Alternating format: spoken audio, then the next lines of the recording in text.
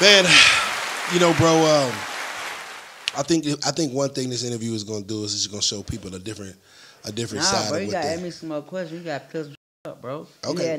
On your We got you. Me, That's why I'm getting there. That's why I'm asking when they come to I called your phone personally. Yes, sir. And I asked you. Yes, sir. Why are you continually asking about me in their interviews? Yes, sir. Did I not? Yes, sir. Respectfully, though, right? No, yeah, I ain't call you on the bull. No. You know what I'm saying? None of that. The thing that we discussed was I was just like, bro, why? And what I told you, and what you told me made sense. I was like, I was like, would you rather them exclude you from an accolade or you know an accolade that you deserve? Would you like them to scratch you from the record? What I did ask you on the phone is what I'm finna ask you right now. Talk to me. You me? Since I met you thus far today, you seem like a stand-up, humble individual, bro. Okay, so before you met me, just off of my music, for sure, that you was saying, yeah, for sure.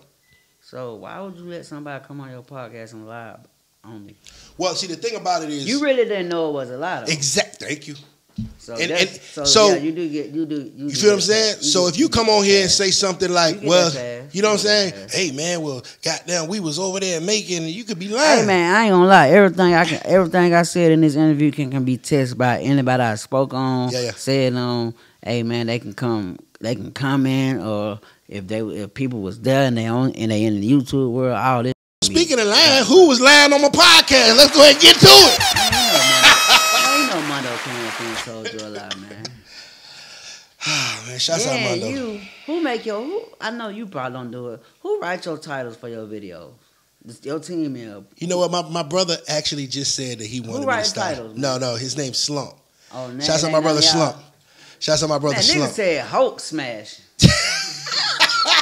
Hey, Slump. God damn. I'm like, Guapo got some grievances, Slump. Hulk.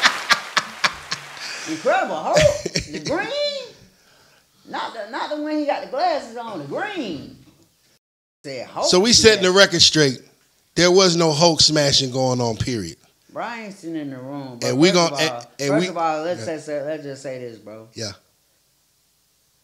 I got big sisters, bro, and I got little sisters, bro. At the end of the day, I don't get in their business of that, bro. Or they sex life, they boyfriend life, none of those. I mean, the only time I'm around, I don't even really get in their business at all. That's not my business. They grown, especially they older than me.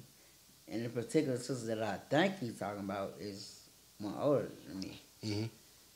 Bro. You think I'm sitting in the room? Why? I ain't never sat in the room. Bro, I ain't never ran a train on the hoe, bro. That ain't my vibe. I ain't really, bro. I ain't on that vibe. I ain't really on my dick out and another dick out, bro. I got blood brothers I ain't never did that with. So how I can be in the room while I smashing and don't know? Like, I heard him say I was blind. He ain't never said I was deaf. So if you Hulk smashing, that means she yelling like a mom.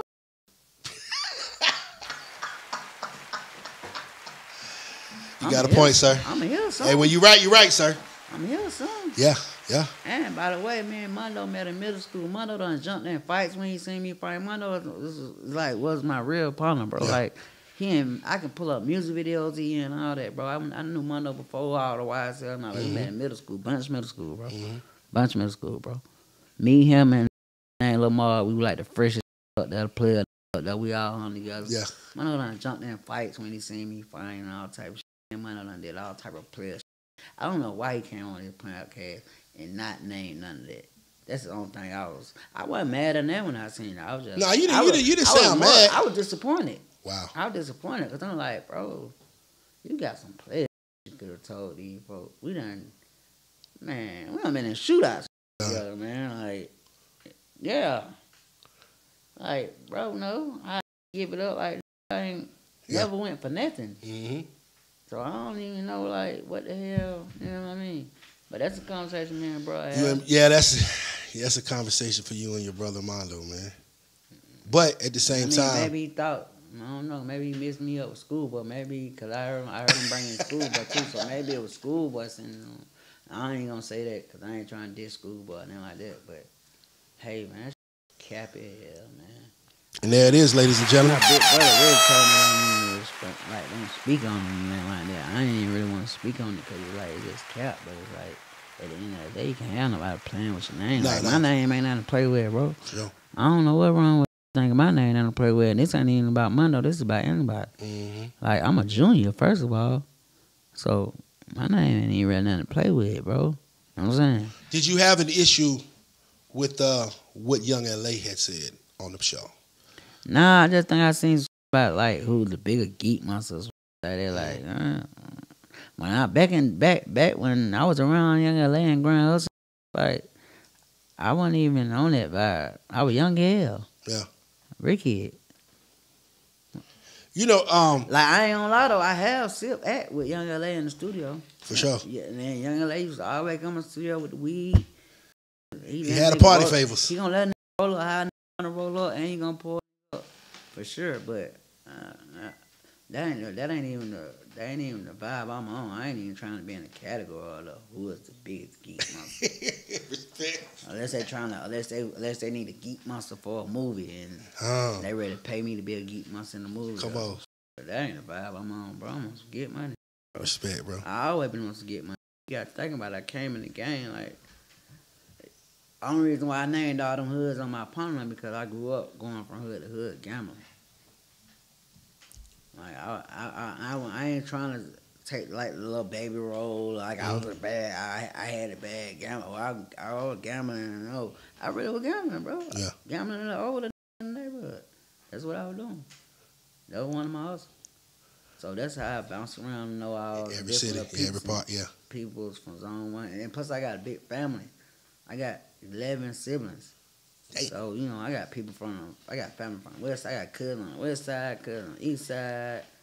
My sisters done had babies, so, you know, they baby daddies, families.